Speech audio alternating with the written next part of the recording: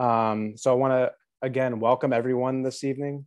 The United Nations Association of St. Louis is hosting our semi-regular advocacy gathering.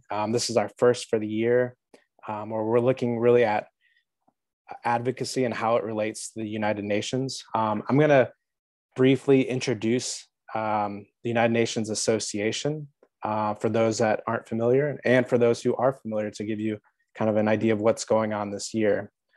So once again, thank you for joining, everyone.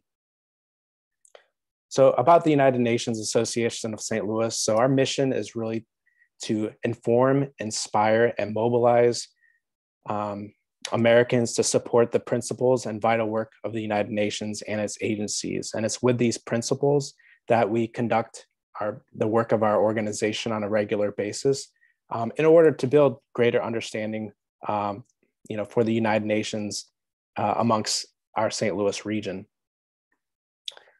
A lot of the work that we do also here is, in 2015, the United Nations adopted the Sustainable Development Goals, or 17 Global Goals for Sustainable Development, with the end goal of achieving these 17 goals by 2030. And so a lot of the work that we do here in our community is to address these goals and advance them here at a local and regional basis.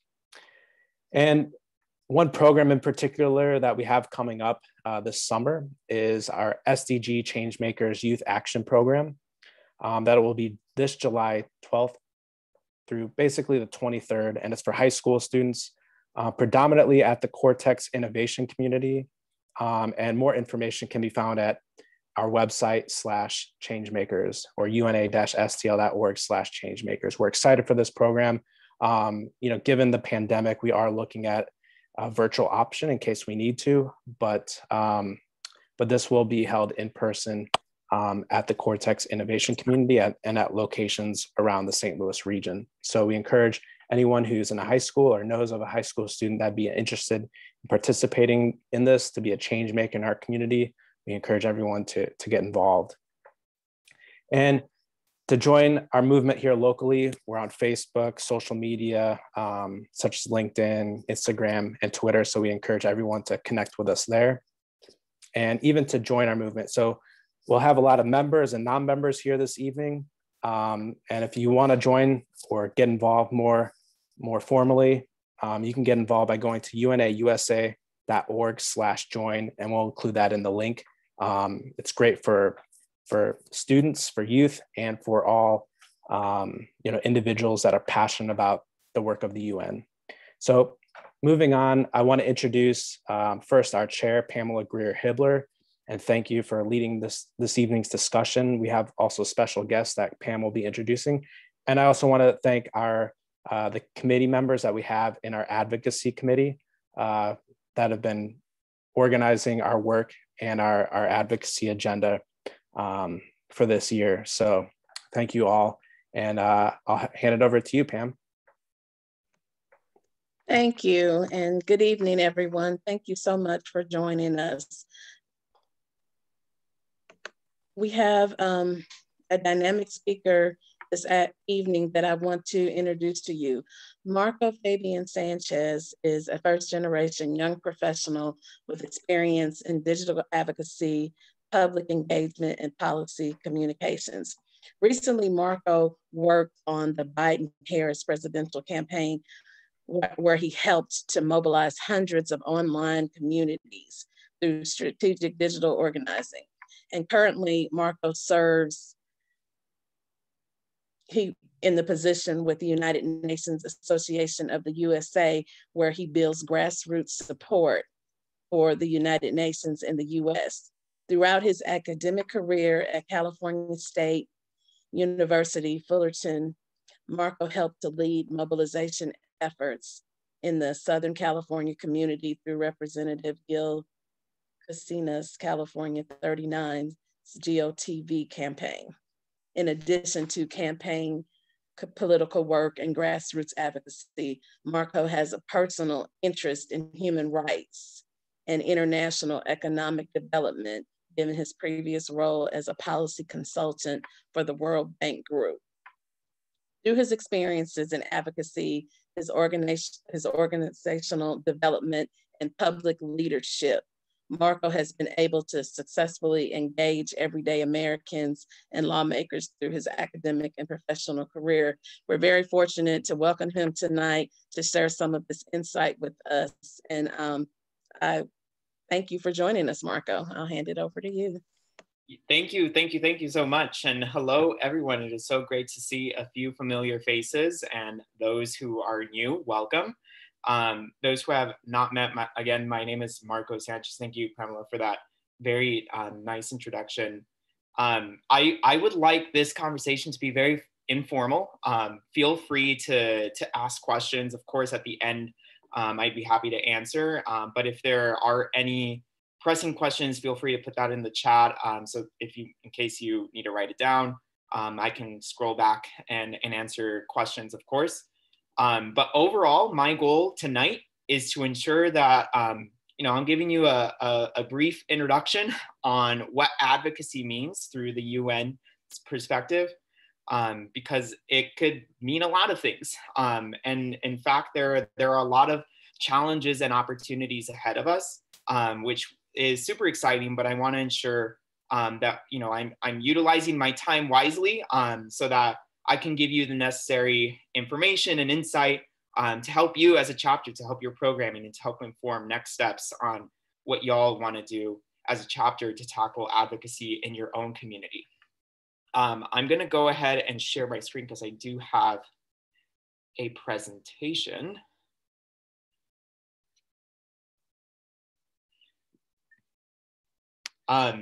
Before I begin, if folks don't mind letting me know where you're from in the St. Louis area. If you're from St. Louis proper, let me know that you're from St. Louis, but I'm always interested to learn where folks are dialing in from. I know right now in the pandemic, and I've told Carlos this, but it's unfortunate that we aren't able to gather in person, because one of my favorite parts about my role at UNA USA is being able to meet our members and our grassroots constituents that do incredible work in their own communities on behalf of UNA USA and on behalf of the UN. So hopefully we will return to that aspect of our lives in the near future. But for now, we will continue to serve in this virtual space, and hope you all have been staying safe throughout these very challenging times.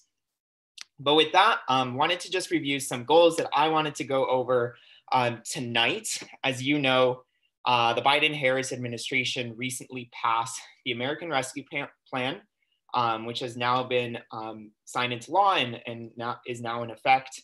I wanted to review what that means through the UN's perspective, because there is some pockets of money allocated for international assistance, and specifically for different UN agencies and programs that are doing work for COVID response abroad. So wanted to highlight what sort of impact the American Rescue Plan has on that. And then, of course, wanted to discuss the fiscal year UN funding recommendations. Know that's a big word, at least, for me, before I started working here, the understanding how funding works and how the UN gets its money could be a very complicated, thing to understand, but I will try to be as concise as possible and answer any questions, of course, that I can as well. But wanted to review exactly what we are advocating for.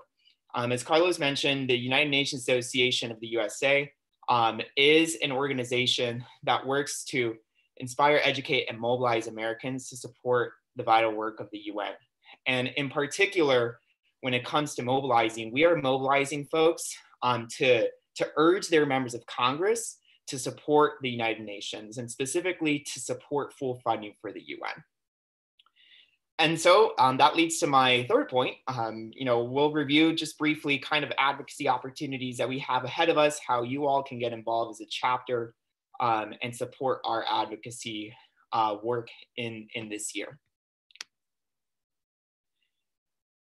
So with the American Rescue Plan, there is a lot to cover, and I won't go through the specific numbers that you see here because this is very specific. But it is important to know, and I rest assured, and Carlos, I can chat with you afterwards, but I do want to send this PowerPoint to folks, and for those who want to look at it further, because there are specific numbers here that I'm sure folks would want to look at. But as you can see, there are a lot of different pockets here that went to different international assistance programs to help the global fight against COVID-19. As I mentioned, this was an aspect of the American Rescue Plan, but I will say it was a very small part of the $1.9 trillion package. There, of course, most of it is going, to different programs here at home to fight the COVID-19 pandemic and to help uplift our country from the traumatic effects that we've been experiencing this past year. But members of Congress on both sides of the aisle were champions of providing some assistance for international aid, which was something we are proud about, because both Republicans and Democrats were supportive of some of these numbers that you see here for foreign assistance programs. Of course, at the end of the day, you all know that the American Rescue Plan as a whole passed without any Republican votes. But that, with all that said, it is important to know that we do still have Republican colleagues who are champions in some sense for international assistance funding when it comes to USAID, for example, or the global fight against AIDS, two programs that have received Democrats and Republican support. So what's next? Where do we go from here? As I mentioned, the funding for the global response to COVID-19 was very, very small in the American Rescue Plan. In fact, it was just 0.34% of the total bill. So just some factoid for you to be aware of when folks, of course, start spewing numbers. You have these numbers to counter back.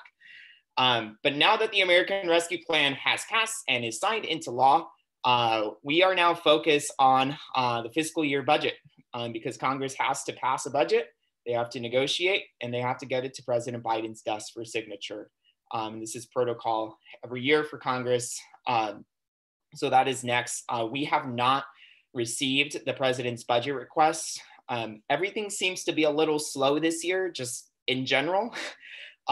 Typically around this time of year, the president already releases his budget requests, but there's been a lot consuming this administration in the first couple of weeks. And so we anticipate the president's budget request to come out actually in April. So we are keeping an eye out and seeing where the administration's priorities are.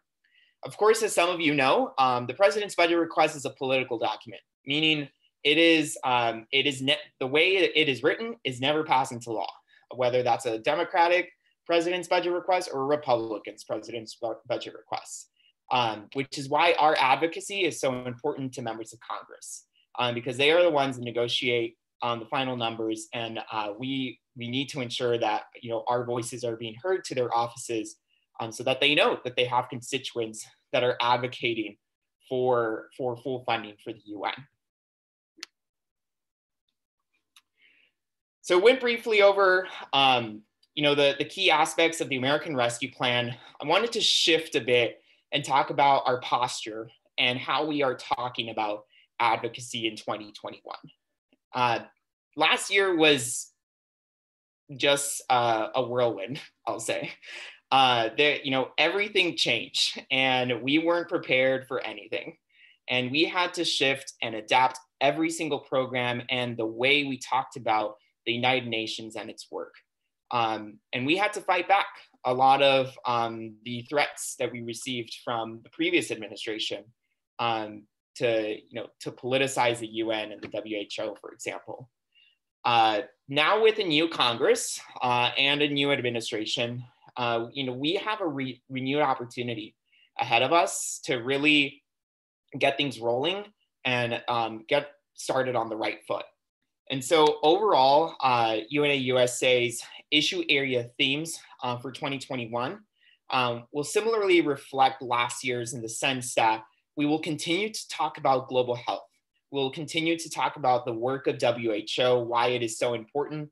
It is great that the administration has made commitments to return to the WHO, and among other commitments that the administration has made, such as returning to Paris, returning to the Human Rights Council, for example.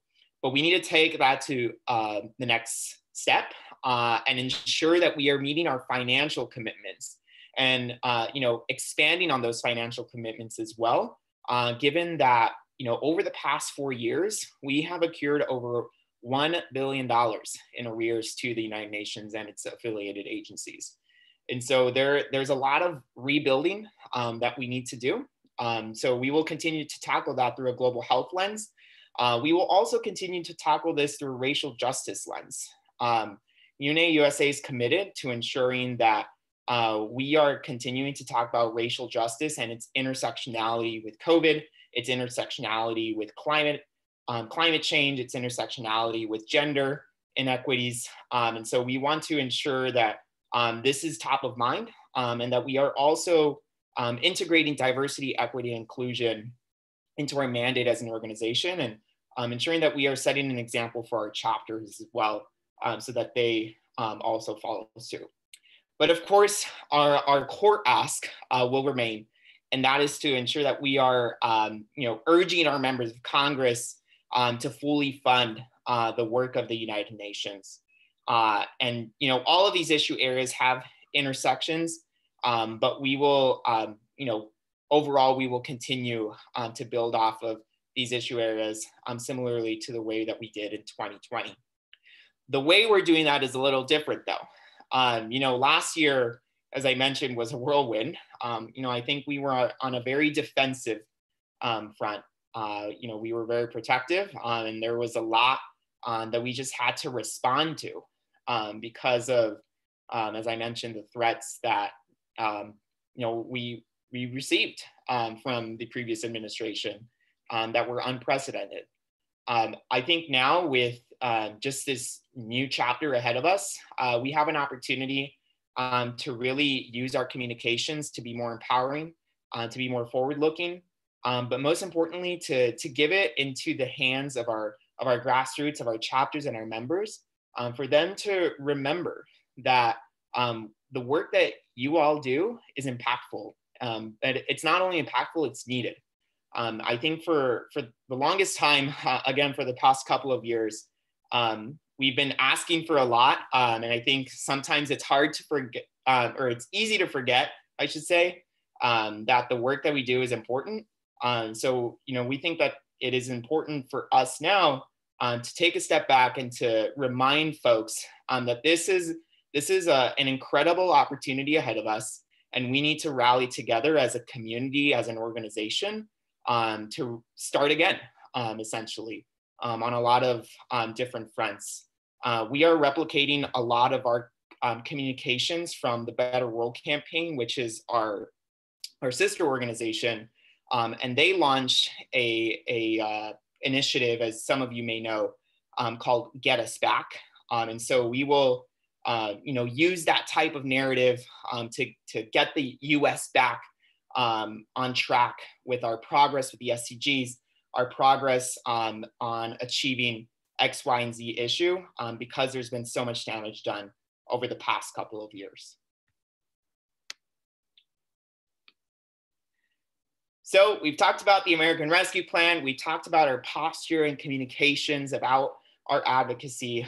Now I wanted to get into what can be conceived as boring but important, aspect of our advocacy, which is the budget recommendations. Again, I won't go into full detail on all of this because it is a lot.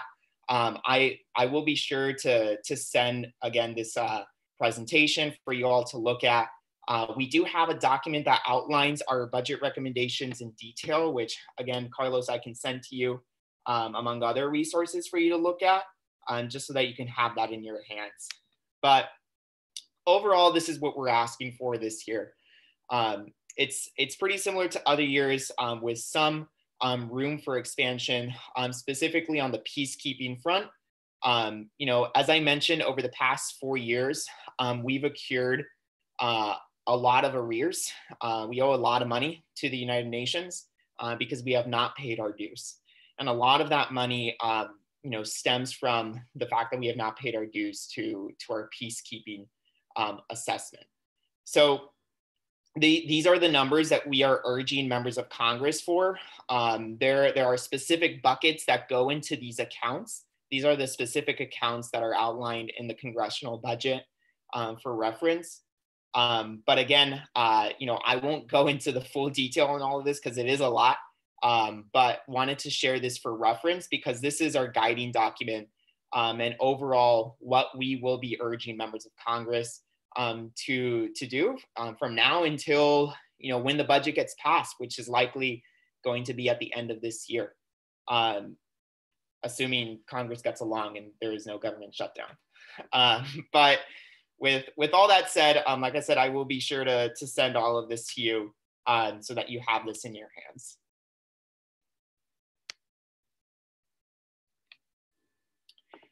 So those were the FY22 budget recommendations. Wanted to quickly review our engagement opportunities coming up, where you can help us support our advocacy goals for this year.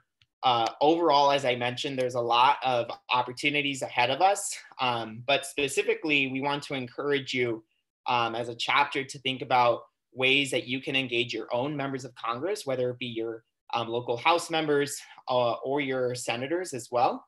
The St. Louis chapter has a great history of engaging with members of Congress, and you all do a rock star of a job in getting those meetings scheduled. But know that you have support from the national office.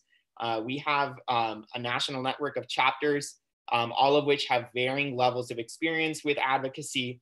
But we are here to help. So whatever you need, we're happy to help. We are right now in the midst of updating our talking points for this year.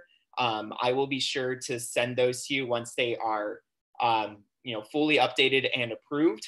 But Congress will be going on a recess this year in April, at least it's scheduled around Easter.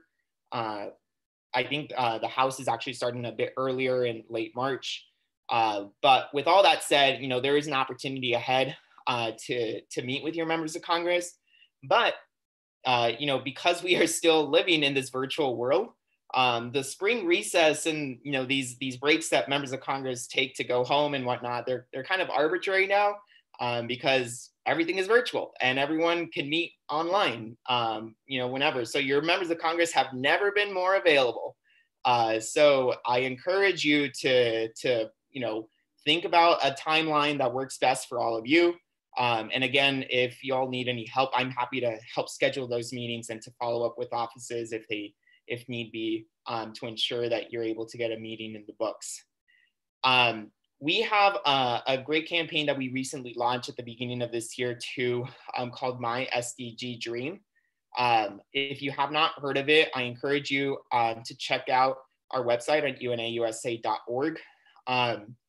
Throughout this year, we are encouraging our members to share their SDG dream, meaning why the SDGs are so important to them with less than 10 years left until its deadline.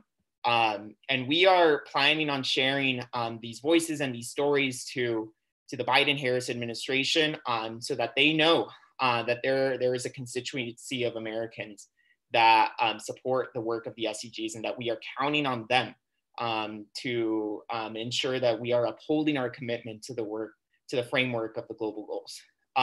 Again, I can share this link after this call so that you have it for reference. And the last thing that you see on here is our week of action, which is crazy that I'm already talking about because we just finished our Global Engagement Summit, but on to the next big thing. Every year we gather here in Washington, D.C. for what was formerly called our Leadership Summit. But because we are still living in a virtual space, we are going to be replicating what we did last year, which is our week of action. And we are going to be having programs throughout the week and of course, scheduling meetings with your members of Congress to ensure that you are able to meet with them during this high-level week that we typically do every year here on Capitol Hill, but instead we'll do it in a virtual space. This also aligns right before the UN's 76th anniversary now, so it'll be a great opportunity to engage in advocacy at the beginning of the summer. So that's kind of a look ahead over the next couple of weeks, months, but wanted to take this time now to see if any of you had any questions.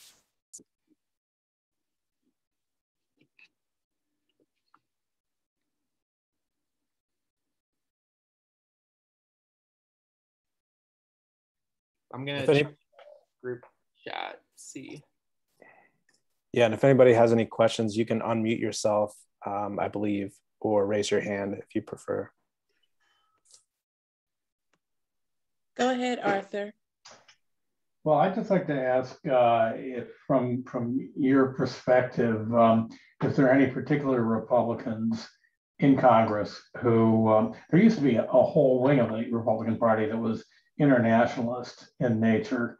Are there any particular Republicans now who you think are particularly positively inclined towards the United Nations? I knew that question was coming because it always comes up. You know, that's a great question. I will say I will agree with you in your comment about how, you know, there was a delegation of folks that we previously used to rely on.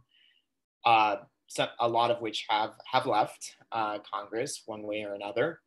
But you know, with all that said, despite the political challenges, which are very real, I'm not gonna sugarcoat it at all. They are very real, and it is extremely challenging to reach some folks on the Republican side.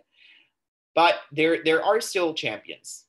You know, there are a couple. I'm not sure about any in Kansas specifically, but there are a few that we still have relationships with. And in fact, there are a few freshman members of Congress that got elected this past cycle, which we are keeping an eye on, seeing, you know, where they stand on certain issues, and seeing how we can work with them. But Senator Todd Young, for example, is one Republican that we worked with in the past. Jeff Fortenberry is another one. Senator Cassidy is another one that we've worked with. So, you know, there are a few, as I've mentioned, that we continue to rely on. And, you know, we have to see where we can give and take oftentimes.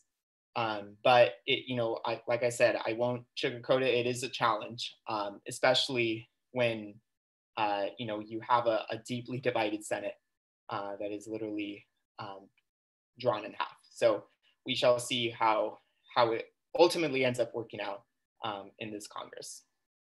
Thanks. Ashley, did you want to go then, Bobby? Yeah, I just wanted to add in that our experience with our Missouri legislators, like Marco was just saying, we kind of pick and choose, you know, what narrative we really want to take into their offices. We've gotten good responses from Senator Roy Blunt's office on things like, you know, vaccine distribution abroad. So he is a pretty big proponent of global health. Josh Hawley's office, he's literally written articles against the WTO, but so we really come to him with issues maybe of religious freedom, which he's a big proponent of. And then Ann Wagner out in the 2nd District, she's done a lot of work with human trafficking, which our chapters also focus on. So we really just try to curate, at least for our Missouri legislators, you know, look at their record and see what they're about and what they're interested in, and try to, you know, curate what we take to them. And thanks for raising that point, Ashley, because yes, you know, curating your message is super important when it comes to advocating for any issue, really, to your members of Congress. And there is no better person to do that than you, the constituent. because I'm not from the areas that you all are have grown up in, or are living in right now. But you know the area more than I do. So that is something that you definitely should use to your advantage when meeting with your respective representative or senator.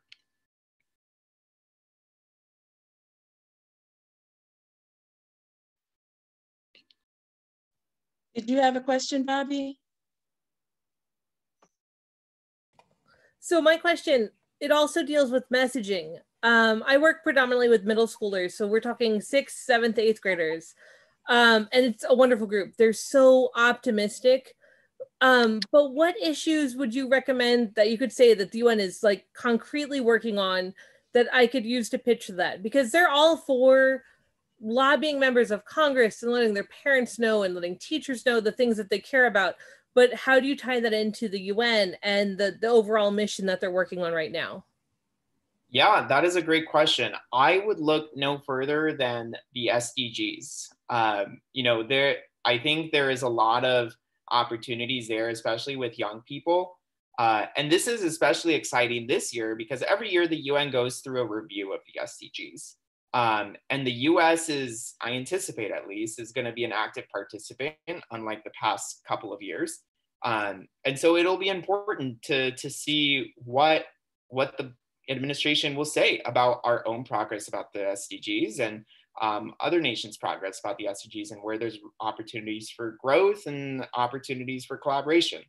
With all that said, I think the SDG framework is a great way to get young people involved, especially kids who are still learning about the UN overall. I think the framework itself is very relatable to a young audience. So I would suggest that you use that, if you're planning on using that in your classroom, for example, to make it relatable to kids. Great, thank you. Stephanie, you want to go ahead?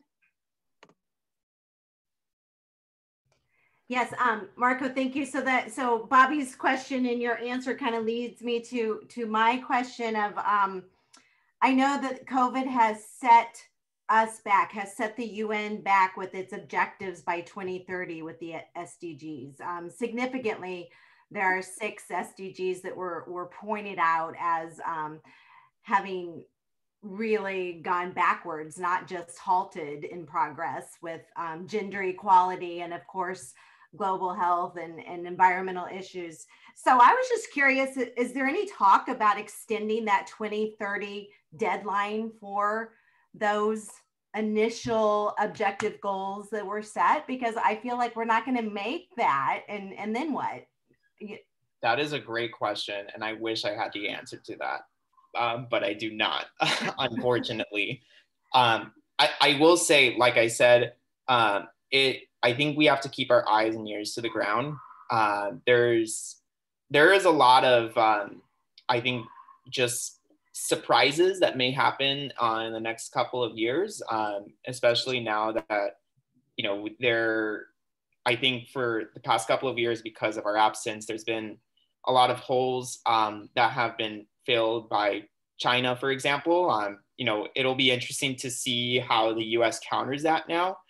And then once and if the US does counter that, how they're able to work with partners and other countries to negotiate things like, for example, extending the goals of the SDGs. There's just a lot of layers and complicated aspects that come with all of that to make that final decision. But I anticipate that that discussion, if it hasn't been had already, will happen soon. Thank you. Thank you. Maria, did you want to go ahead with your question? Good evening. Thank you for doing this advocacy. And I have a question in regards to, I know you have some really great goals and what you're trying to accomplish, but in some of the areas that you're trying to concentrate, especially, we are seeing that those countries are not being, the COVID vaccine is not getting. So how can we achieve anything if we have not met the most important thing here at stake for the world itself, is getting those vaccines into the people that need it. And even if you provide it to the governments, how is it really going to get to the people that really need it? I mean, sometimes they receive it. I mean, a lot of these governments receive all this aid, but it never gets to the people that are in need. And so how can all this work out if we don't take care of that first? Absolutely. I mean, the biggest problem with all of this is lack of resources, and which is why it is so important, to address our own country's financial commitments, because the matter of the fact is that the U.S. funds a great majority of a lot of these programs, which these programs, by the way, are, for example, the World Food Program. These are folks. Boots on the ground in the field, working and establishing, processes and operations to distribute, whatever resources they're distributing to the people. But they can't do that if there are no resources for them to do so. And so this is a larger problem, again, that we are kind of addressing from the bottom up, or from the top down, I should say. And trying to go back to the drawing board, basically, and saying, we are behind on a lot of our financial commitments, and we need to not only just get started, but we need to fill in the gaps that we've left void for the past couple of years, because a lot of these agencies are simply struggling. And as you've mentioned, Maria, a lot of these countries are not getting the resources that they need because of the lack of financial development commitments that they been lacking from countries. So that's kind of the broader issue overall, but it starts with ensuring that we are investing essentially in these programs, because they haven't been invested in for the past couple of years. Okay, thank you. I think Zukai had a question in the chat. Also about supporting the UN, if the UNA, if you see that, Marco, since the association. Yes. Yeah. I think I'm having trouble understanding the question, Zuke, if you wanted to clarify. Well, I'm just thinking that he's asking if the UNA in general ever critiques some of the actions that the United Nations is planning to take, or any of the SDGs, or the goals for the SDGs. Is there ever any kind of pushback from UNA with what the UN is planning? We haven't been critical of any pushback or of any of the UN's framework necessarily. We've been critical of the lack of commitment from certain countries like our own for the SDG framework, but not necessarily critical of the UN.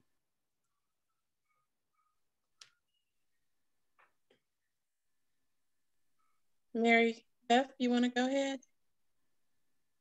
For your presentation. I'm wondering if the UNA USA has some graphics that would show relative to these topics that you are so wonderfully discussing and explaining. Do you have any graphics to show that, where the US is in terms of its contribution or lack thereof on specific topics, or maybe even pairing them with the contributions with the SDGs? Is there anything that you can really put out there and get a good one-shot picture of, knowing, where the US has stood? And it might, if the present administration would see it, it might really jumpstart them to, get on the ball. Absolutely. Yeah. We use a lot of the content, digital content, and of course, written content that our Better World campaign sister organization puts together every year in their congressional briefing book, which includes graphics, and it includes short paragraphs that explains this very complicated mess to members of Congress and to other elected officials too, including the administration. That has not been finalized for this year yet. That is still a work in progress, but I was told actually today, and you are the first to hear this, that it should be available by the end of this month. So that is super exciting. And that will have, hopefully, Mary, some of the graphics that you are talking about. Thank you. Did anyone else have any questions? Real fast, Marco, I didn't see it on the slide. How much is the U.S. in arrears now to peacekeeping and to the general fund? I have to look specifically at peacekeeping. I know that overall, I think the overall arrears is 1.15 billion now. So it has surpassed the billion mark. But I mean, there are two buckets of peacekeeping. There's, the assessed dues, and then, kind of voluntary contributions overall, but we've committed to them, but they are voluntary at the same time. It's complicated, but I can definitely look into the specific number on peacekeeping and get back to you, Ashley. I just don't remember off the top of my head. No, I was just curious what it's gotten up to. Probably a big number. Well, this has been a great dialogue. We want to really thank Marco for taking time, and we're appreciative of all of you for taking a little bit of your evening to spend with us as well. Before we let you go, we do want to let you know about another St. Louis chapter advocacy event coming up, and I'm going to turn it over to my colleague Stephanie from the United Nations St. Louis board to give us a little detail on this. All right, thank you, Pam, and thank you so much, Marco, for giving us that valuable information tonight. So 4 weeks from this evening, which would be Tuesday, April 20th, same time, 6:30, we have Don Chapman and Karen Nickel joining us to give us an update of their nonprofit organization they started 8 years ago called Just Moms STL. And it's centered around the Westlake landfill in Bridgeton, Missouri, adjacent to the Bridgeton landfill, which is burning. And there is a lot of concern that that fire could eventually reach the Westlake landfill, which is actually radioactive waste. And there's more waste in the soil and in Coldwater Creek that runs through neighborhoods and that area of St. Louis. And so they're going to update us on the situation of the Westlake landfill. And we're going to connect it, of course, to environmental issues and SDGs, and again, work that the UN is doing. So we would love to see all of you there. Thank you, Stephanie. So Carlos, did you want to say any closing remarks? Yeah, thanks again, Marco, and thanks, Pam, for leading and our advocacy committee. For those that want to help support advocating for the UN and topics that we were discussing this evening, we'll leave a link in the chat box where you can actually go and advocate online, and where your members of Congress will receive your,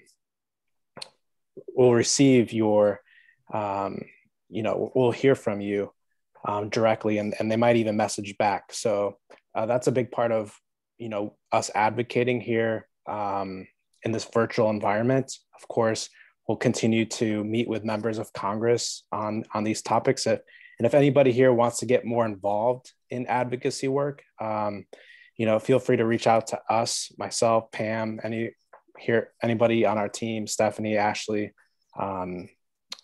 Bruno, and we'd love to have you involved as we expand our advocacy efforts here in the region.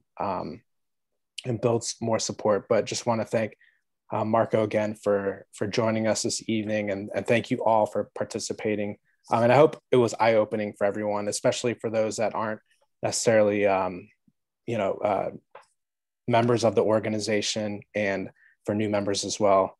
And thanks Savitri, also your work on our committee. So yep, that's all I have to say. So if you have anything else, or if Marco, you have anything else you want to mention before the end?